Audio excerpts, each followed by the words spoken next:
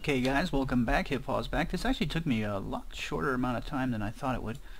But let's just go through it one more time really quick. On receive activation, we cast to our AI controller and we go ahead and set that as a variable.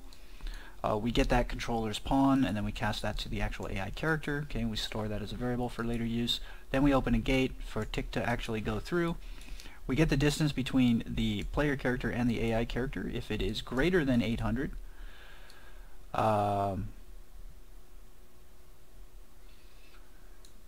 true, we set the, that's correct. If it's greater than 800, we don't care, so we just set the value of can see player here to be false. Okay, you can see that's hooked in right there. If it is false, which means it's closer than 800, then we go ahead and run our line check. We go from the AI character's location, a little plus 24 just to get it out of his crotch, to the player character's location, same thing, start and end.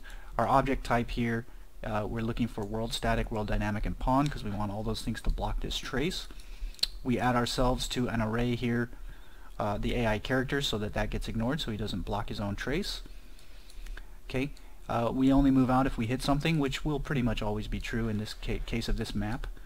And if it is true, then we check whether or not the hit actor equals our player character, and if that's true, we set that we can see him, and if not, we set that we can't. That's it. That's all there is to it. So let's go ahead and add that to the behavior tree now. So we add service, check for player. Okay, now the service check for player has this can see player, and I wanted to do this on purpose. What you'll notice is that when I go to my behavior tree, that if I select this service, I don't actually have any way to tell what that key is, and the reason for that is because this needs to be exposed. Okay, so once I expose that, you'll see that when I click this, I actually can, it gives me here's the key that I've named, or what I want to associate that with. So I just want to associate that with can see player. Okay, so let's go ahead and see if anything's happening. Not yet. He's still not moving. Doesn't. So let's see. We need to make sure that the behavior tree is running. So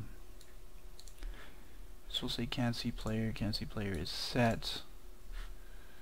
Blackboard key will actually be moved to point. That was wrong.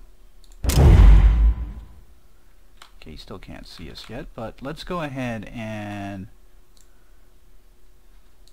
dang it, I can never get out of there. Let's go ahead and look at the, so can see player is true, move to point is invalid. So move to point is set, but it's invalid. Now it's constantly checking this.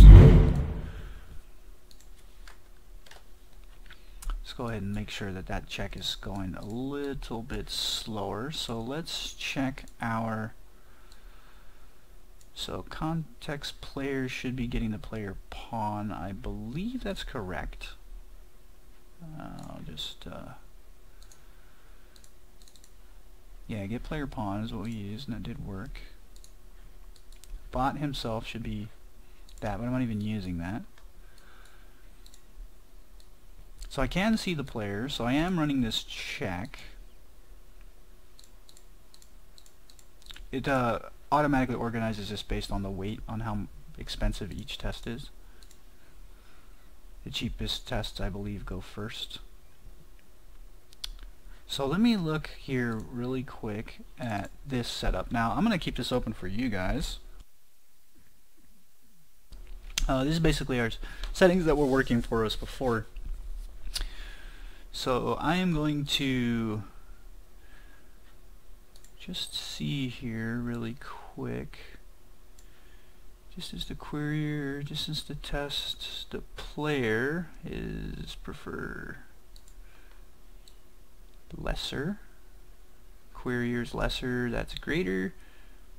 EQS test on visibility. Let me click that open here.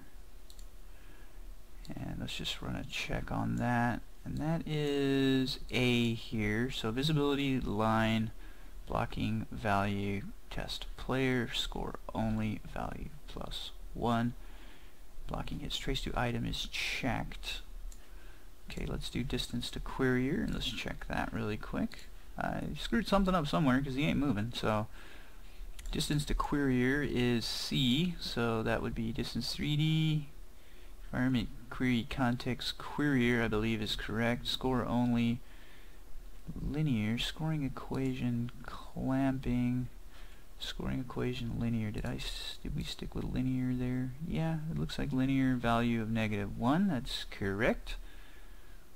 And then the last one would be distance to player. So let's check that. Distance to player here is A. Distance to player.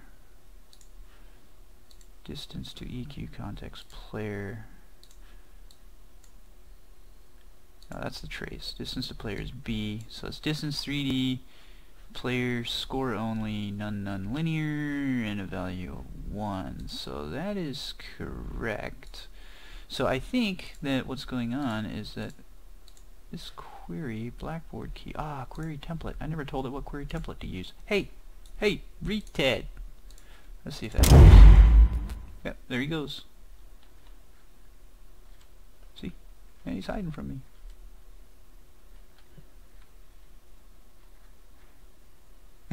Right? Isn't that fucking awesome?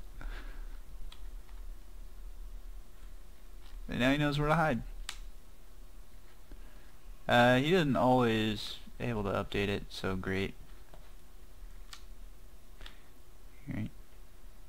If I chase him around, he's basically always looking for a place to hide. It's not perfect, you know, you can see that he kind of tries to stay right on the edge, but that could actually be kind of desirable, to be honest with you. You can still shoot his ass, you know?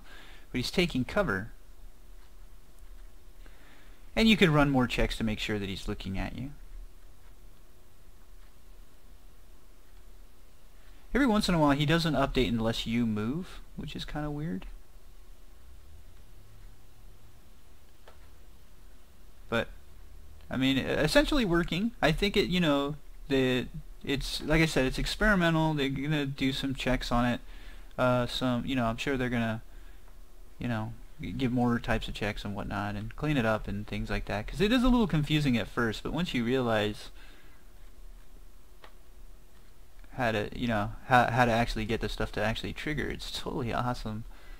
It's totally awesome. So I could pretty much, I believe I can just increase the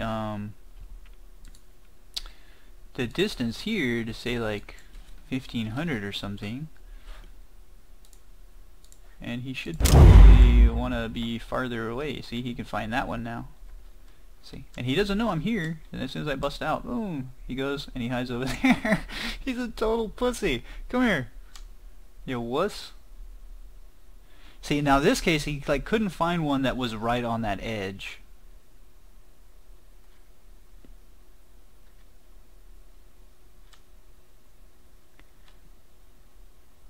Now the other thing you could do too is on the distance to player here, you could actually tell him to prefer the closest one, so now he'll try to find the closest point to me. See, he just goes like right around the corner.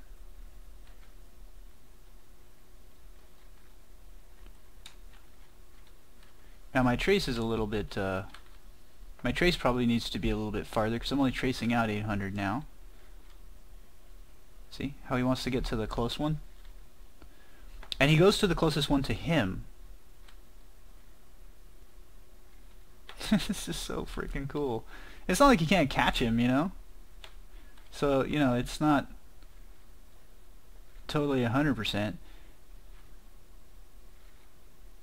The other thing you could do is, you know, if you wanted to, you could make like a sphere marker or something and have that, instead of moving to that, you could make like a quick task that teleported it to that exact spot instantaneously as soon as the check was ran. And that would basically give you like a, so like if I come up and I sneak up on him, he should want to go to this one. Yeah, see? He wants to hide behind this block now.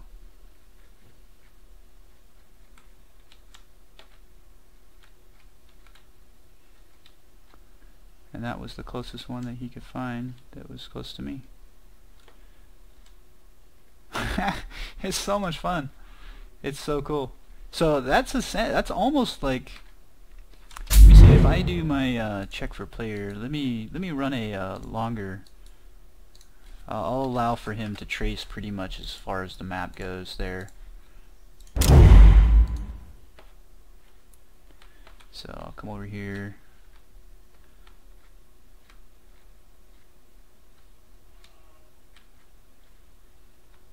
See, now he wants to run to this one.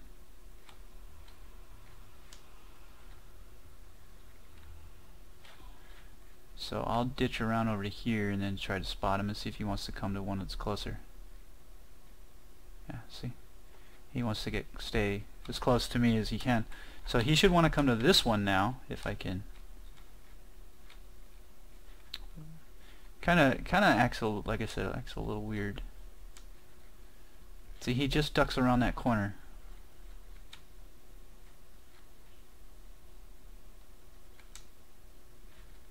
I would think that he'd want to get to this one here.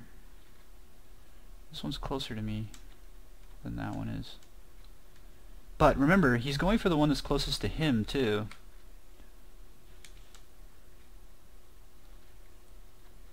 See, now he wants to ditch around this one. And now he wants to ditch around this one. See?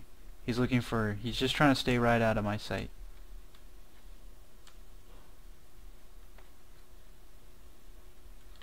Now if you don't do the one that's closest to him, there's a lot of times he'll run like through you to get to the other side. You know what I'm saying? So I feel that this check right here is really important. The distance to query or to prefer less, because like I said, it prevents the character from, like, if, say, let's just assume that this is the player world. Here, I'll just do it like this. If he's here, right, and that's me, let's assume he's me, sometimes he'll see that, okay, this is the, you know, if I don't care which one's closest to me, one of these points over here might get scored as a 1, and he'll run all the way past you. And then when you move again, he might score this one over here as a 1, and he'll keep doing like this kind of thing where he moves like through you and past you, and it's just like the idiot behavior, you know. So if you run the check to make sure that he only goes to the ones that are closest to himself, then they tend to, like, you know, perform a little bit better and seem a little bit smarter about what they're doing, you know. But yeah, there he goes. And he ditches behind the block. Oh man, it's just so much fun. There's gonna be so many possibilities here. The AI is gonna be so great in Unreal Engine 4 games. It really is. You could definitely do something that is, and there's nothing stopping you from marking some of these areas as cover nodes, and then having him, you know, be ducked around the corner, peeking out, shooting, you know, doing that kind of behavior. And the most awesome thing is, what you could do is you could say, hey, give me all the points that he can't see, and I'll give me the closest cover node, and then maybe run a trace check to this cover node and see if he can see that. If he can't see that, that's the best cover node I can go to, and I'm going to hide here, and I'm going to shoot at your ass. So, thanks for watching. Hit pause, sign out.